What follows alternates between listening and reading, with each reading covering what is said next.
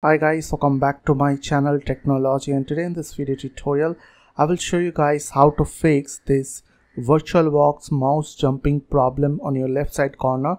So I will show you guys how to fix this issue. So simply you just need to close this window, go to power off the machine, click on OK.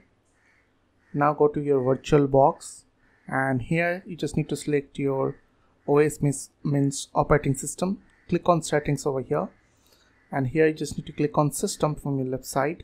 On your right side you will get pointing devices, so you just need to select here USB tablet from the drop down and click on OK and start your OS, and it will fix your problem.